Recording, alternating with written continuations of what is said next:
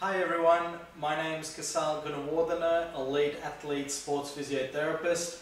I'm the head of sports medicine at the University of Melbourne. I've been at the University of Melbourne since 2002, where I've had the opportunity to work with countless athletes and a countless number of athletes, and I've been able to enjoy helping them achieve the very best results in terms of tournaments, personal bests, medals, and records as well. So I'm bringing this lecture to you today, which are the 5 basic elements to provide effective treatment every single time. Because in my career, especially early on, I found that I was getting extremely good results on some occasions, and under the same conditions or the same problems, I was getting substandard results. And I was thinking, well, what am I doing wrong, or what else should I be doing to improve this? And in my career now, I've done over 35,000 treatments in sports physio alone, and I've been able to synthesize information and put that all together and look at the things that ultimately worked and look at the things that didn't work. So I've pulled out all the things that have worked and put it all together, and I'm sharing that with you under the 5 basic elements that allow you to get effective results or to provide effective treatment every time you treat. So there's been a lot of heartache that went into me learning all of this. If I can reduce that heartache for you, I think I would have done my job then. I hope you enjoy this lecture. I thoroughly enjoy bringing this to you, and well, without further ado, I tend to waffle on a bit, but I'm not going to do it now. Without further ado, let's get into the lecture. These are the 5 basic elements to provide an effective treatment every single time. As I go through this lecture, you will find that the 5 basic elements are things that you've learned at university or during your training or at college, but there's elements or things that I've found within those elements that can make a big difference for you. And if you continue to do those things that I'm going to share with you, you'll find you will be able to get very, very good results as a practitioner, and you'll be able to get very good results as a therapist, and you'll be able to help your athletes very, very quickly. So let's get started. I just want to say what effective treatment is. Let's just start with this first. Effective treatment is all about getting the best results in the shortest period of time. So you're getting that within that. And when you are doing that, you are showing your prowess as an excellent practitioner. You're getting effective treatment, and the person that benefits is your athlete. One thing I'd like to add here, and this is a redefinition of treatment excellence now. Treatment excellence is getting the wow factor. How do we get the wow factor? You get the wow factor by getting the best result in the shortest period of time, and you go the extra mile. Going the extra mile is everything about your personality, everything about you as a person, everything about finding things that could be clinical, non-clinical, so things about, personality. It's all about the things that might not be expected. Your athlete might not expect it, but you provide that anyway. So treatment excellence, best results, shortest period of time, and you go the extra mile. In Australia, when we have overseas trained practitioners coming to Australia, there's a set of exams that they have to do. There's a written exam, there's I believe 3 practical exams. Within these exams, and especially the practical ones, there's 4 things that the Australian Physiotherapy Council look at to see whether they are a practitioner that can work in Australia.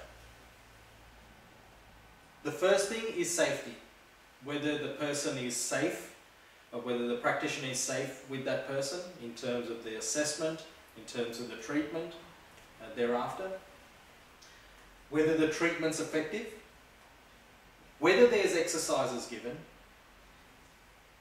and the final one is whether the person, whether the patient ultimately wants to go back and see that therapist.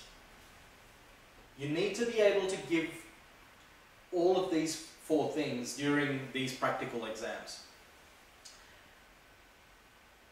If you miss out on one, you fail. If you get all 4, obviously you pass. But you can't miss out on any one. If you miss out on any one, you literally fail. Why do I bring you this? Because this gives you the very basics of what is required in Australia. But it also gives you the basics of what is required with providing a wonderful treatment and providing a wonderful service. Mind you, there are different criterion under safety, there's different criterion under effective treatment, there's different criterion under exercises, there's different criterion under, you know, I want to go back, whether they want to go back. So the examiners will check all that. But these are the 4 basic elements they look at, or the 4 broad areas they look at. Now, let's get to the elements. What are the 5 elements that are required to provide the best treatment every single time?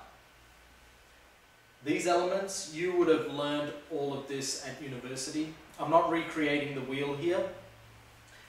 The 5 elements are your subjective assessment, your objective assessment, analysis of 1 and 2, your treatment, and finally the education. These are the 5 basic elements. What I'm going to go through now is at each element, I'll be sharing with you what has gotten me results. I'm going to share with you things that you should concentrate on, things that you should avoid, and things that could make a big difference for you because they've helped me during my career. Let's start with the subjective. When a person comes in, one of the first things the patient will tell you, or the athlete will tell you, is that they're in pain. That is the only reference point they have that they've got something wrong with them. What I'd like to share with you and what I'd like to tell you is that you as a practitioner, shouldn't use that as your reference point. When a person comes in, let's call them Mr. Smith. Mr. Smith comes in and says, Kusal, I've got this low back problem. No, they might say, I've got this low back pain. Most patients come in and tell you that they're in pain. Back in the day, the old school thinking was, okay, let's rate this pain out of 10. Let's try to understand this pain a little bit more. That might be important, but far more important is to put less emphasis on the pain. Why do I say that? Because there's a few other things I'm going to share with you in the next few slides. And that will make this statement a little bit clearer. When we start to concentrate on pain, pain is something that people are going through. As I said, it is their reference point. They are coming to you because they say, well, I don't know what's wrong, but there's some kind of warning signal saying something is wrong, and that is pain. You as a practitioner just observe that. You don't delve into it, and what pain is exactly that. It's simply a warning signal that something's not right. Some of the latest findings in the clinical research of pain, I'd highly recommend you going and looking at Lorimer Moseley's work. He's a top scientist in South Australia who looks into pain, and what he has found is that pain is simply a warning signal. But if we use it as our reference point, we can slow down the healing process for that person quite a lot. We can slow the healing process down. So by not concentrating on pain, but concentrating on the few things that I'm going to explain next, you'll be able to improve the healing process for these people. In your subjective, what you want to determine, we don't want to talk about pain. What we want to determine is what they can't achieve. What can't this athlete achieve? When, who was it? Mr. Jones. When Mr. Jones, oh no, Mr. Smith. When Mr. Smith comes in and they say, Kusal, I've got this low back pain. That's fine, you've got the low back pain. What I ask next is, okay, what is this pain stopping you from doing? What is this pain stopping you from achieving? That is far more important to me. They've got the pain, but what I'm trying to get is objective tests that this person can't do. So they might say, you know what, Kusal, I've got this pain. The things I can't do, I can't walk upstairs. I can't run. I can't enjoy my sport. So then I delve into it a little bit more. What kind of sport do you play? Well, I'm a soccer player. And as a soccer player, I need to do a lot of changing direction work, and I can't do that. I can't run in a straight line, and I can't do any ball handling skills, or I can't really dribble the ball because of the pain.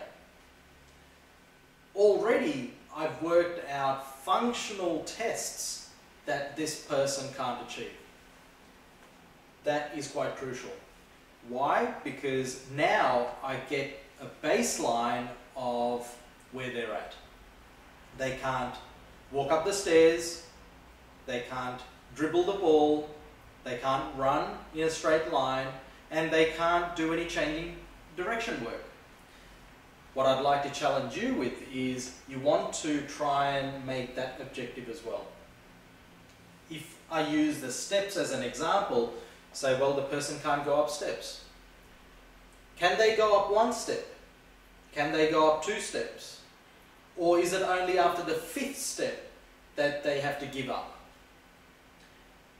You've then got a very good objective score on something subjective that they say. Once again, it's nothing about the pain. The next thing is you want to determine what difficulties they have.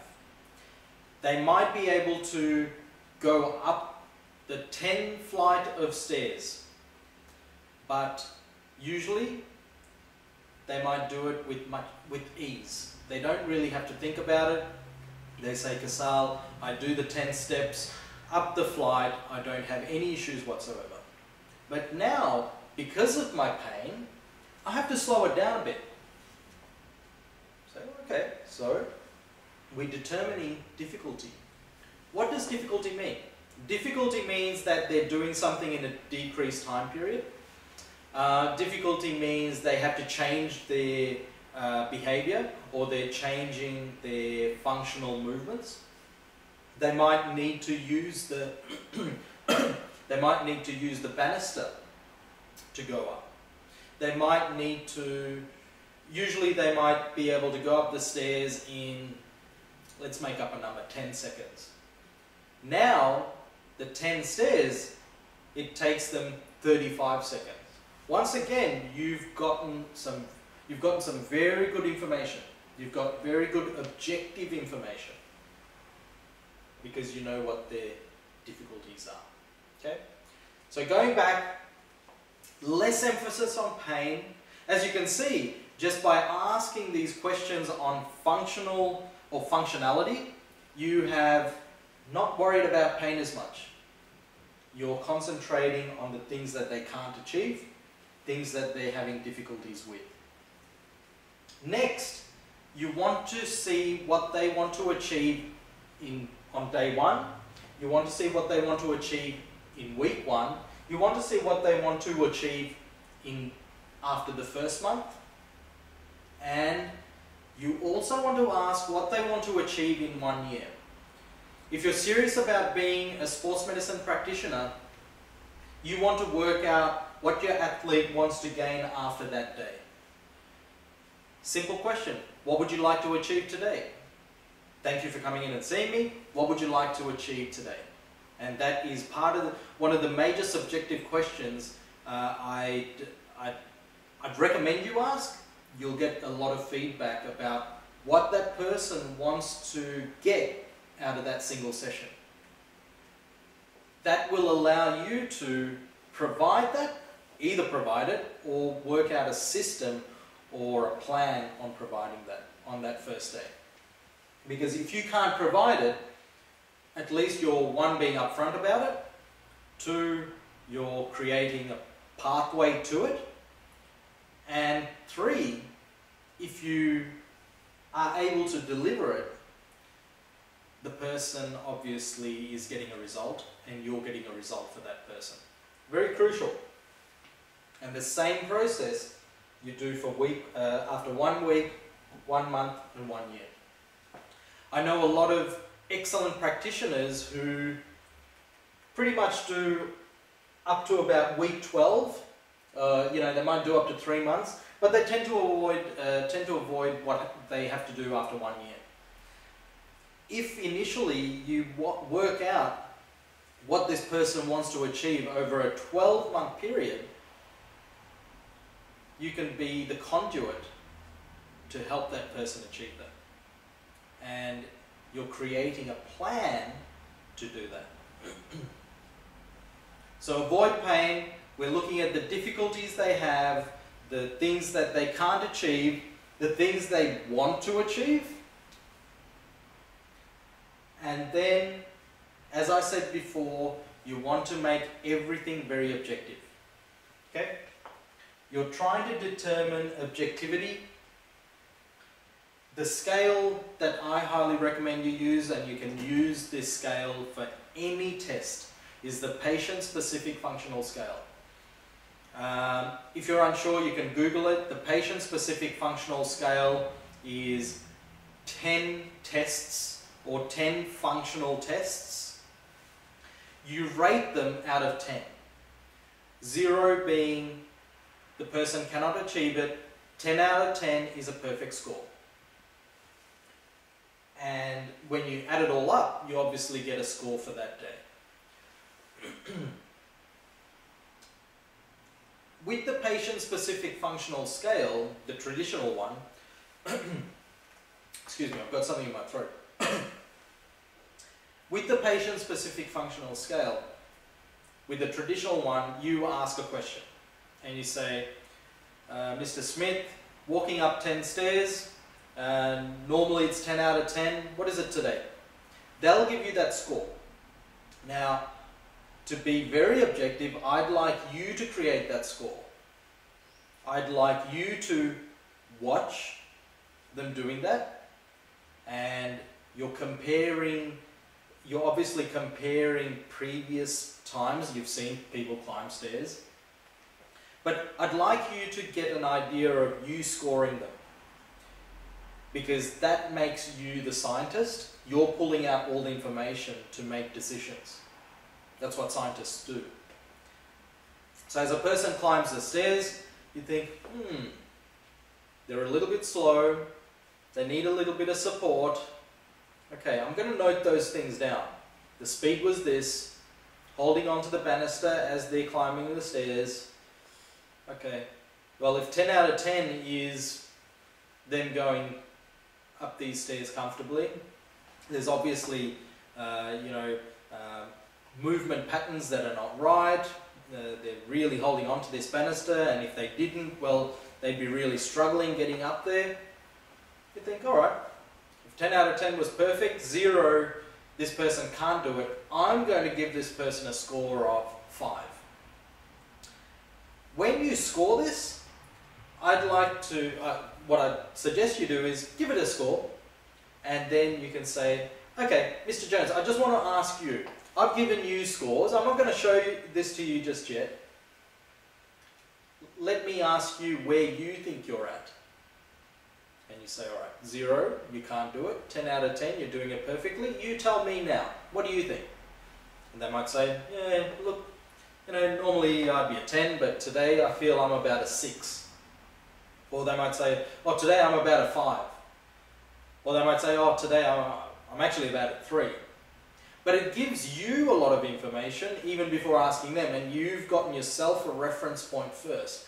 That is crucial, because you've been able to get the baseline yourself and then compare it to what they say. So try that. That will be really helpful for you, and it'll help improve your skills in objectivity. It'll help improve your skills in watching something and going, oh, I've seen this happen a few thousand times now. Yeah, usually it's about a 10, but today, it is about a 3. And you get better at being objective. So try it. So those were the main things I'd recommend you focus on in the subjective. Next is the objective. Neural dynamic testing. This is one of the latest things that's come out in sports medicine, sports physiotherapy, in musculoskeletal physiotherapy. It's something that I'm very, very fortunate to have learned over the last 4 years. It is something that I've been implementing into my objective tests that are getting exceptional results. Neural dynamic testing, this form, so it's called NDTs. In this form, it's not taught at university or the undergrad or the postgrad system just yet, and I believe within a short period of time it will start to be taught. It was derived and founded by a wonderful physio by the name of Michael Ridgway, who's in Queensland, Australia. He's the founder of the Ridgway method, which is one of the latest clinical reasoning processes in Australia. And also he's the founder of the Ridgway Method Institute. With the neural dynamic testing, I'd highly recommend you go onto his website. There's a video that shows how this is done. It's a video that shows what tests there are in the neural dynamic testing side of things. Sorry, I lost my wording all of a sudden. So with the neural dynamic tests, there's 3 distinct tests that you use. There's the upper limb, lower limb, and one for the complete system. He shows this on a live client. It's a video. So go and have a look at it. It'll explain a lot. This has allowed me personally to decrease the healing time or to improve the healing time by anywhere between 25 to even 50% with some of my athletes. And it is, as I said, it's not a test that is shown as much as it should be, but it is brand new too. So please start using it. I've been able to use it quite a lot now, and I've been fortunate enough to have learned it over the last 4 years. So it has made a big difference. I highly recommend you do that. Something else I just want to, I nearly forgot, but something I wanted to say was, if there was a problem with the neural structures in terms of flexibility, there's the treatment process for it is called LV mobilizations, created by a specialist physiotherapist who has passed away now, Brian Elvey. And this LV mobilization technique allows you to fix this if you find there's a problem. Once again, Michael actually shows this process on his website. I'd highly recommend you have a look at it. In the past, when people were learning, and even at university, people were recommended to look at 2 joints above and 2 joints below a problem. For example, if Mr. Jones came in, Mr. Smith came in, they had a knee problem, what we'd find and what we were taught was to look 2 joints above the knee and 2 joints below the knee. Because traditionally, that's probably the extent of where the problem could be coming from. What I can share with you now is, and something that I do, I totally ignore 2 joints above, 2 joints below. I go further up. I actually check all the joints above and I check all the joints below. And I check it all in an objective manner. Because I'm not 100% sure whether something that could be just 3 joints up might not contribute to the problem in the knee. So therefore I don't dismiss it. I always go and have a look at things well above, well below, and if you're unsure, and if by me saying this you think, oh hang on, this is what I've been taught at uni, that's fine, this is what I was taught at uni as well. But the reason why I started getting exceptional results was I started dismissing just looking at 2 joints.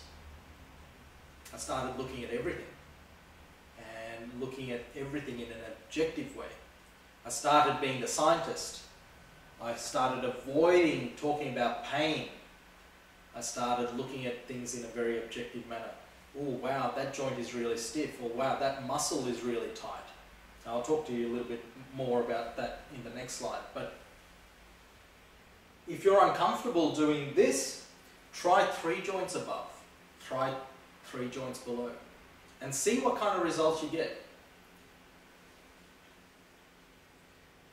When you start looking at joints well above and well below, these are the main things you'll look at. You'll look at muscles, you'll look at joints, you'll look at ligaments, you'll look at special tests.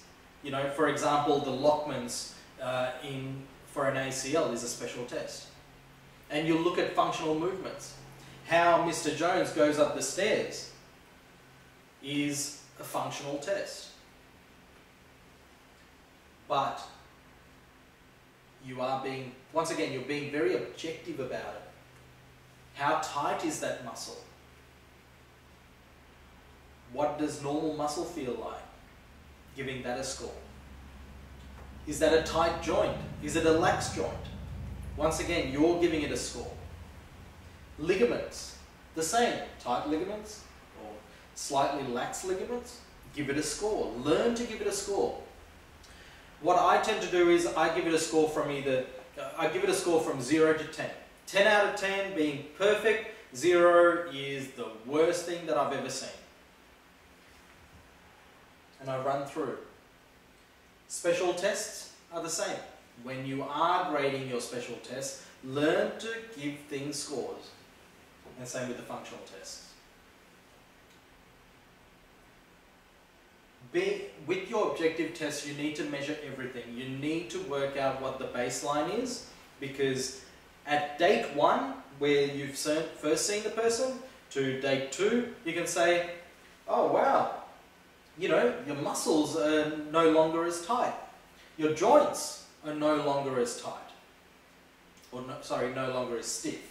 Muscles are no longer as tight, joints are no longer as stiff. Going back to the muscles no longer as weak. So the weakness has improved because it's stronger. Functional tests have improved. So the person can walk up the steps in 15 seconds, not 35. But you can only ever do that if you measure it. So please take the time to measure it, because you're getting the crucial information, so is your athlete, and they know what you're trying to improve. You don't know whether something's improved if you can't measure it. And how do you do that? You can use technology. In this day and age, you have your iPhones, you have your iPhones with the videos on it, you have the iPads with the videos on it, and if someone's walking up the stairs, you can actually video them. You can video them with their phone and say, Mr. Jones, I'm going to video you walking up.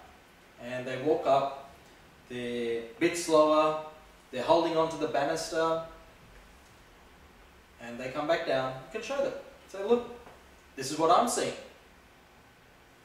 Next week, after doing the treatment and after doing the exercises that you've prescribed, all of a sudden, let's do this again, Mr. Smith. Off they go. This time, they might be just holding onto the banister once or twice. They're going up faster.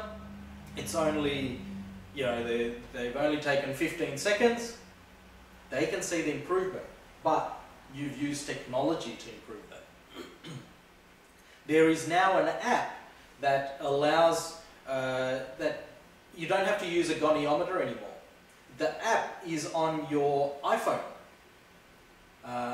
One of the leading surgeons who I've had the opportunity to work with in Melbourne, Dr. Altay Altantis, who's a terrific hip and knee surgeon in Melbourne. I highly recommend him. He's a wonderful chap. He said, Kusal, I don't have a goni. What I do have is an app that allows me to measure different movements using technology. So there's a lot of things out there. Use technology for you to become objective. So that was the subjective. That was the objective. So we finished the subjective and objective. Next is the analysis. With the analysis, you want to prioritize what you found with your objective. With that list of muscles, joints, ligaments, special tests, functional tests, you'll work out what is the worst. In my experience, the worst one usually has been the major contributor to a problem.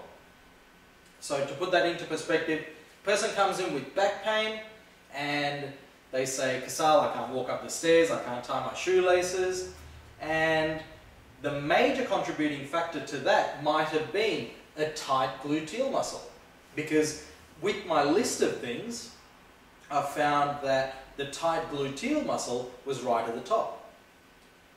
And what I've learned to do is to treat that first. Now, treating that,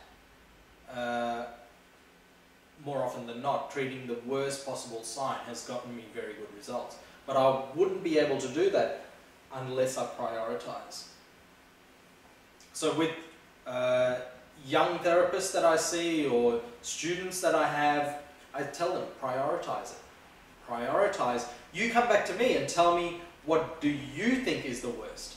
I don't want you to tell me what your patient or what your athlete thinks is the worst. I want you to tell me what you think is the worst, because you are the scientist. You've pulled that information out. That's the key. Prioritize. You be the scientist. As I said, you're pulling the information out yourself. You are the professional, you are the expert. You've done all this training. You would have done 4 years, 7 years of training just to get to this level. That's 4 to 7 years more than your athlete. That's 4 to 7 years more than the regular person coming in off the street and saying, I've got a back problem. So you be the scientist. You pull out the information. You pull out the information. That's the analysis. You've done the subjective, pulled the information out, objectified it. You've done the objective tests. You've looked at the nerves, muscles, joints, ligaments, special tests, functional tests. Then you've analysed it. You've prioritised it. By, how have you prioritised? You've said, well, the muscles are a bit tight, the glutes are a bit tight, the neural testing is not as good, the functional tests aren't good. Those are the major ones. So that's your top 3. Then you've looked at the subjective, and one of the major things they can't do is can't walk up the stairs. And in the first question they would have said, well, today, Kusal, I'd really like to work out how to walk upstairs. I'd really like to work out. One thing I'd like to learn today is how can I walk up the stairs without my back hurting. That comes in the treatment. The treatment, and I'll talk to you a little bit more about our findings from the subjective and the objective, the analysis. In the treatment, what I'd like you to target is a 10 to 20% improvement after each session. How do you achieve that? The key is to have this statement in your mind. The key is to think, how am I going to get the best result in the shortest period of time? During my career, and even now, I keep saying to myself, what can I do to get the best result in the shortest period of time? By always thinking that way, I'm always trying to find new things or a new technique or a new treatment methodology, a new clinical reasoning process that's going to help me get this after each session. If I'm getting a 1% change or a 2% change, me personally, that's not good enough for me. I really like to target myself. I aim for 30 to 50% after each session. That's a measure of an objective test improving by 30 to 50% after each session. But by targeting 10 to 20%, you're making your way to it. You're really getting yourself out there and you're trying to do your very best.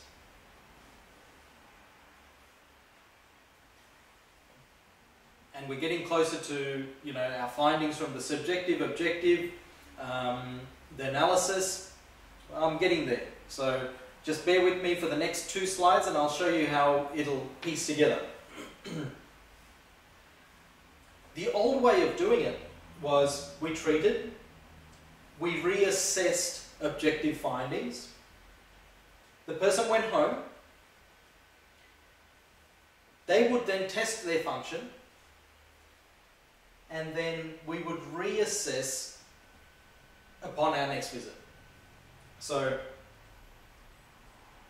I've been able to treat them, reassess, they go home, test function, and reassess upon the next visit. That is the old way. The new way is this, and I'm very happy to share this with you because it cuts down a few steps and, oops, thought I'd press the wrong button. Oh, I did. We're back onto this one. The new way is to cut down a few steps and get the best result in a shorter period of time. How did I do that? First, I treat. I don't worry about reassessing, but I'll talk about why I don't reassess there. I reassess a little bit later. I treat, we cross out reassessment, we cross out going home for now. This is all in one session, by the way. I test function while treating. Okay? Then I cross out reassessment upon next visit because I've been able to do what someone does over 2 sessions in about half a session on the same day. So you might say, Kusal, how do you treat and test function all together? You can achieve that by treating the worst objective sign. So that symbol is the asterisk sign. So treating the worst asterisk or the worst objective sign, I have been able to help function. So this is how it pieces together. I've worked out that in my list, the person has a very tight glute. Say there's a whole bunch of other asterisks that are there, but the tight glute is the worst one.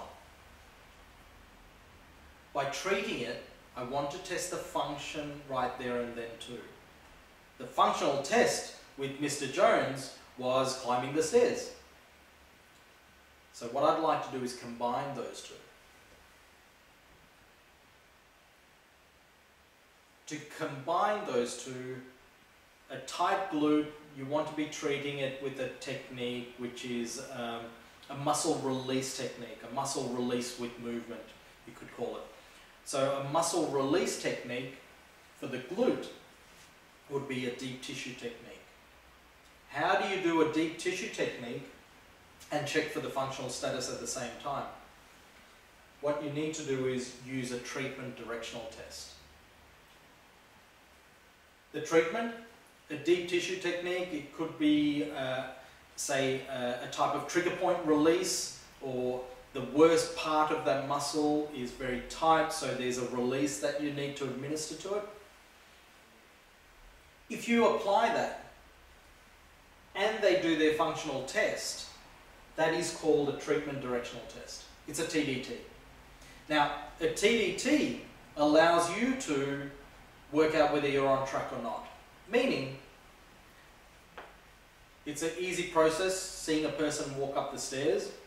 You find the tightest part of the glute and you apply a pressure, you apply the treatment, and all you need to do is check that functional test.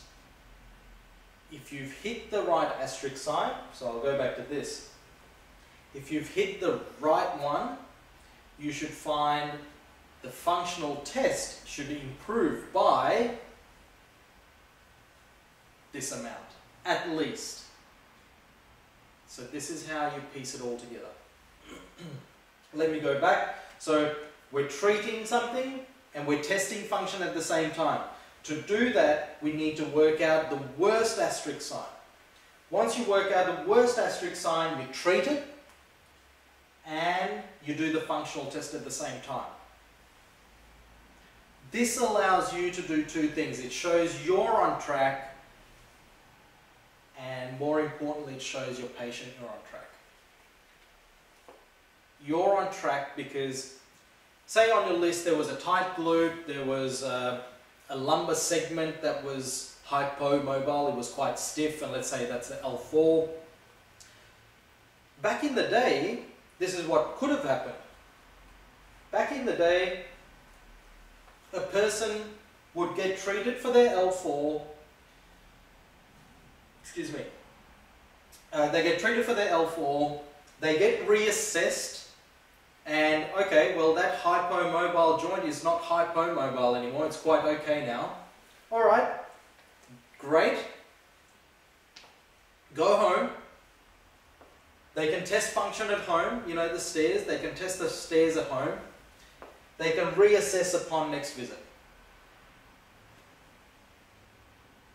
But if it was the glute that was the actual problem, you wouldn't be able to work that out until you get them back. So treating them, ultimately you can do this too. Sorry, this is what I'd recommend. What you're trying to do is you're treating, and you don't have to reassess, because if they can do their functional test, you're well on track. That's what this is. By treating the L4 and they're climbing up the stairs, you can do a treatment on joints. They're called mobilizations with movements. People like Brian Mulligan's work is famous for showing how mobilizations can work with movement. So by all means, it is possible, and you can administer a mobilization to any joint in the body with movement. So one thing here is that, let's go back to the L4. You're treating the L4 with a mobilization, they're climbing up the stairs, and you think, not bad, it certainly has improved, but the improvement is only 5%. Because you're measuring how long it's going to take them to get up there. Secondly, you try the glute, because that's prioritized as well and it's high on your list. You treat it, and all of a sudden the improvement is far better, because functionally the person can walk up a lot faster, their normal movement patterns are returning, they don't have to use the banister as much. That allows you to realize which one you need to target first, which problem area you need to hit first. And you haven't wasted 2 days to get to this result, you've gotten it within one session. That is how I was able to get all my great results very, very quickly. This whole process is one of the newest clinical reasoning processes called the Ridgway method. Michael Ridgway, as I said, he's got some exceptional material on his website.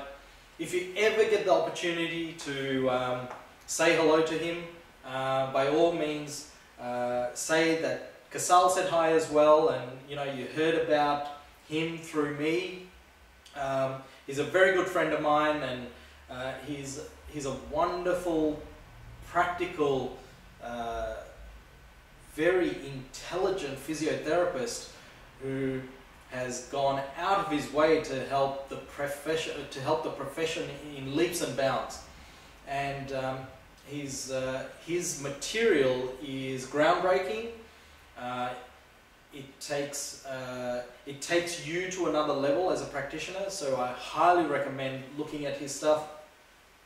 Some of these things I'm explaining are such a small portion of what his teachings are, but these are the major things within the subjective, within the objective, within the analysis, within the treatment, and I'll be talking to you about some of the stuff just after this as well on the education side, which I have found that could help you.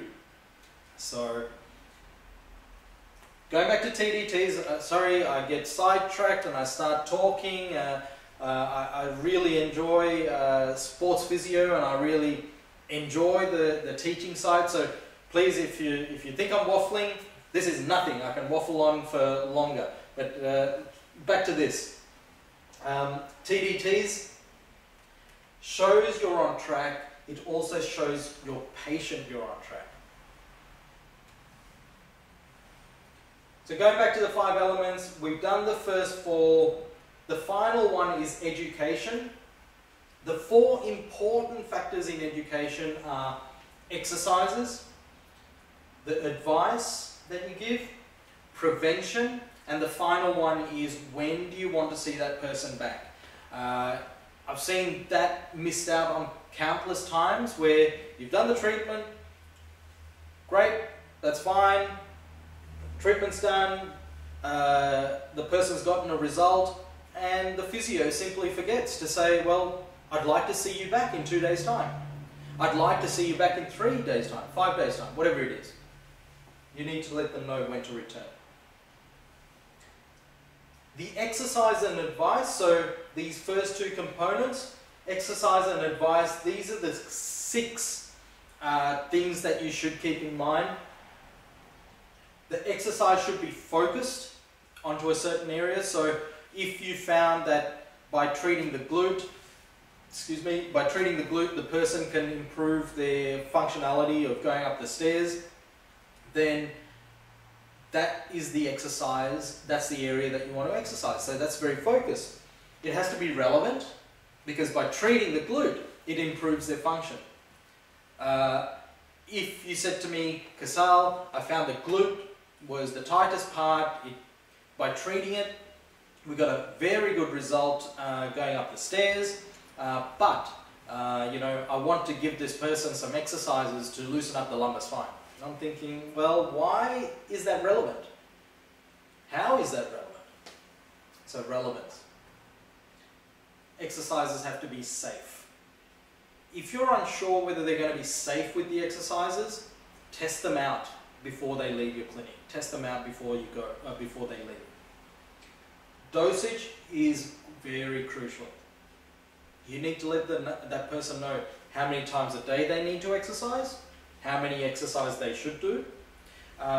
They should be able to see how many reps, how many sets, how many times a day. Something else people miss. How long do you want them to do those exercises for? When you go to a doctor and you've got a flu, and you've got a chest infection, they might give you antibiotics. They'll say you take a tablet in the morning, tablet at night, take it after food, or take it with food, and you take it for 7 days. I'll see you after 7 days.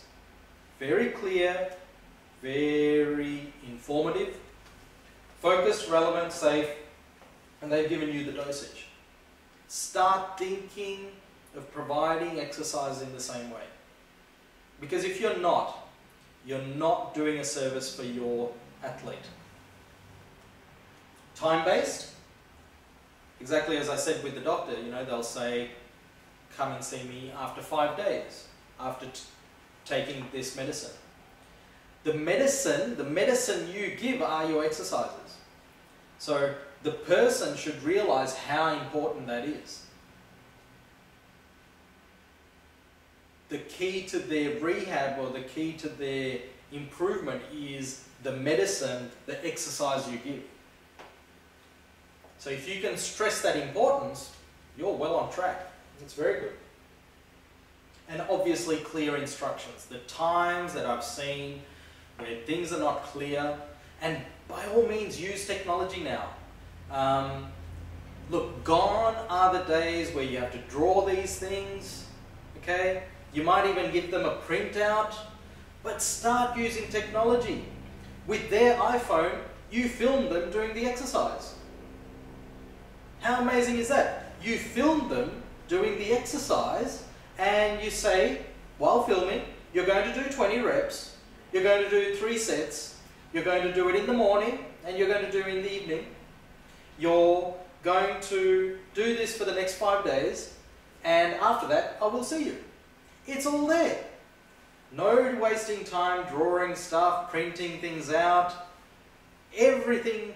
Just use technology to do that. It'll be amazing, and your athletes will love it because they can go home and see themselves. Athletes also love watching how they improve. So they'll do that exercise, and then in a week's time, you'll get a chance to film them again, and that's being objective, and you'll be able to see. They'll be able to see how they're improving. So use that. Prevention. In prevention, you want to show them how to keep the asterisk signs that you found, those objective signs that you found, muscles, joints, ligaments, nerves, special tests, functional tests. You want to show them how to keep that normal.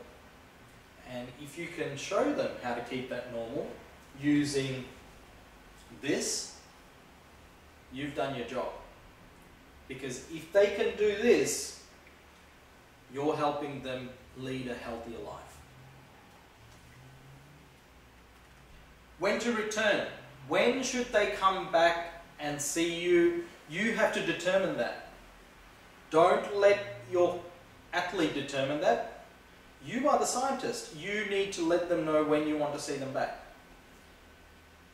With some elite athletes, I've seen them in the morning. Then they'll go to their training and I'll say, I'll need to see you back in the afternoon as well, because I need to make sure that the functional tests that we've achieved in the afternoon have improved. Or you've sustained that, or you've maintained that. So there's got to be a reason on when you get them back. There's got to be a reason why you want them back. And to do that, you need to be open, you need to be direct, and you need to give reasons. But always do this. If you don't do this, you're doing a disservice to yourself, because you don't know how much improvement you've helped this person by. Because you could say, great, after the first session we got 100%. Awesome, I think I've done my job. And I'll say, well, just come back if there's a problem, or if you go backwards. I'd like you to really cement what you've done with that person and really cement your knowledge by saying, look, I'd like to see you one more time anyway, because I want to make sure that what I've done has sustained it.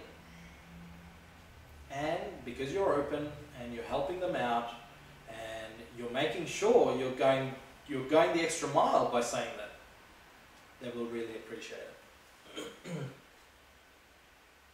You are the scientist. You determine this. So these are the 5 elements. As I said, there's nothing I've recreated here, but within each one of these, there are new things that are happening. There are new things that are going on. There's new things that I've worked out. There's patterns that I've learned along the way. After 35,000 treatments in sport alone, you tend to work out what these patterns are. And you tend to work out the things that work and the things that don't work. I'm glad that I've been able to share that with you today. So what to keep in mind? What to keep in mind now that you've heard this lecture, what should you keep in mind? I need you to back yourself. Have the confidence with what you've learned is something very special. What you've learned is something that not many people in the world have had the opportunity to learn. Not many people have had the opportunity to learn about the body, how it works. And not many people have that opportunity to work with athletes as well. So back yourself. Be the scientist. Be the person that has learned all this, and now you're pulling out information. I talk about it being a scientist because a scientist is someone who's learned something, they're an expert, and they're pulling out information to make them better. But you get the opportunity to help people along the way. So you're a special scientist. I'm not saying that scientists don't get that opportunity, but you know what I mean. Also, what to keep in mind is you have to be able to guide your patient. The person comes in here, that's your baseline. You know they want to achieve 10 out of 10, and you're saying, I'm going to take you along this path. This is how I'm going to do it. You're in control, you're guiding that person. You're the expert, you're the scientist. So they ultimately are listening to you because you're the professional. And you're the person who is able to make a difference for them. Back yourself, be the scientist, guide your patient. Keep that in mind. Something just to be aware, this lecture covered a lot of material. It was very in-depth in some areas, some brand spanking new stuff that you might not have heard, or some things that may be quite annoying because it's different to what you've learned at uni. What I can share is these are the things that have worked for me, and these are the things that are working with my current team. These are the things that myself and my current team are doing to help all the elite athletes at the University of Melbourne. We've got a list of 24 elite athletes who are Olympians, Winter Olympians, national level champions. On top of that, we've got 200 national level athletes that we take care of personally as well. There was a lot of information here that we use to help our athletes. If it's overwhelming, try looking at some of the aspects of the lecture and pull out the ones that really resonated with you. If something resonated with you, you'd hear it and you'd think, I like the sound of that. That sounds very interesting. Go and delve into that in more depth. So the ones that you were a little bit unsure of, just avoid that for now. You can always come back to that, and I'm planning on putting out a lot more of these lectures, so you get to see a lot of my teachings online. I'm putting a lot of information out there to hold seminars and workshops, and I love this stuff. I really love sharing this message. I really love to show practitioners how they can be better at what they do. It really excites me. So, don't be confused if there's a few things in this lecture that you're unsure of, because as we go along, there will be other things that'll help clear that. But start with the ones where you thought, well, yeah, that was really interesting. I like that. Start with those ones first and put these little steps into play. So the three things that I should do next. So the three things that I as a practitioner, you as a practitioner, what should you do next? Be objective. Be very objective. Be objective in your subjective. Be objective in your objective. Be objective in your treatment. Be objective in your analysis, and then be objective in your treatment. Be objective in the education side as well. You want to try and start assessing function during treatment. What this means is the TDT. You want to try and do the TDT process where you're treating and adding that to a function.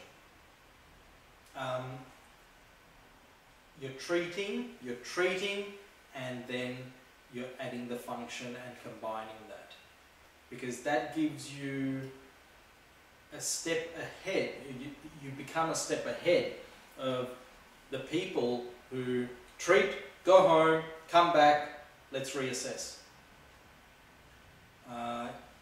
You treat, test function, then you can go into it a bit more depth right there.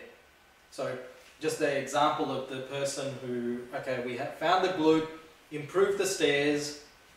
The treatment doesn't stop there. What you've figured out is that is one of the major spots that is getting a result. Then you say, all right, looks like the glutes are a major spot. Let's get you lying on the bed. Let's really get into this area and work into it, loosen it all up, and then you can reassess straight away. So what traditionally therapists took over 2 to 3 sessions, you'd be achieving in less than a half. And that is very powerful. And I'm very confident that you'll be able to achieve these results. What I'd like you to do is share your stories of these achievements. If you try any of this out, please, you'll get an opportunity to write a few notes down underneath this video. please leave me a message. I'd love to hear about it. I'd love for you to share your story of success with an athlete or a patient or a difficult scenario that you had in the past, and then all of a sudden you've done something from this video and you've gone, oh wow, you know, it's helpful, or it's been helpful. So I'd like you to share that with me, please. I'd love to hear your success story.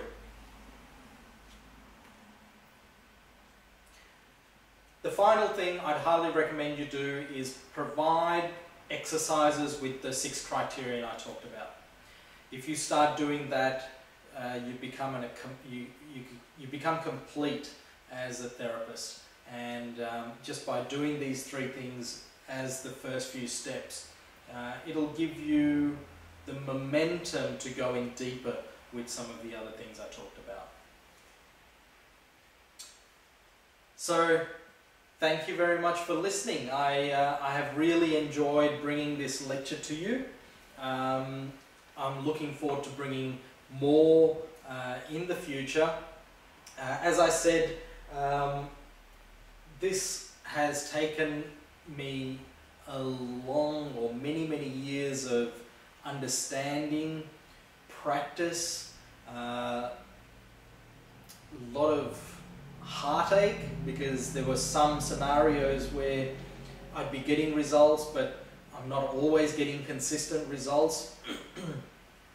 By putting all of these things together, it has allowed me to get that consistency, getting extremely good results, and these are the things I'd like to share with you because they're the things that have worked for me.